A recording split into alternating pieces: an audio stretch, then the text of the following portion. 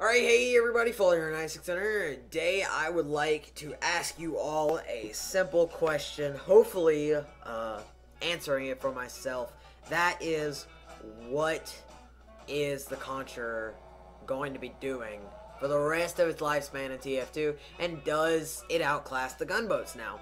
Because, well, okay, for those of you who don't know, the Concheror was recently upgraded to not only do all the other Concheror stuff it always did, but also let you have +2 health every second and gain a speed buff when in rage mode. I have been having so much fun with it, and I found myself going to it more than actual Gunboats for my secondary because it does so much more than the Gunboats and almost makes it a little easier to live. Now, the only downside with this weapon that I've seen so far, or the weapon combo of the Concheror, is the fact that to make it work very, very efficiently, you pretty much have to have the black box, which its only downside is one rocket missing, which kind of helps, kind of hurts your TF2 play, especially if you go back and forth between having a 4-shot rocket launcher and a 3-shot rocket launcher. Ever since the Calamangler got debuffed where it didn't have 5 anymore, you'll pretty much only have 4 rockets all the time.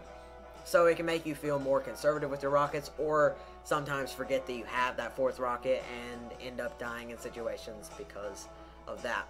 So I pretty much got 2 of these gameplays together with the 2 different loadouts I have been using pretty much religiously. That's the stock rocket launcher, Gunboats, and Market Gardener, and then Market Gardener, Concheror, and the black box.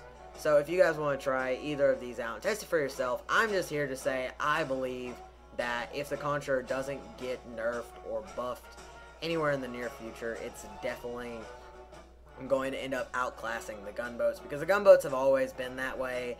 I don't feel that they're changing, and nothing so far is synergized as well with the Gunboats as the black box and the Concheror synergizes with one another, especially if you use something like the equalizer, and I do mean the equalizer, not the escape plan.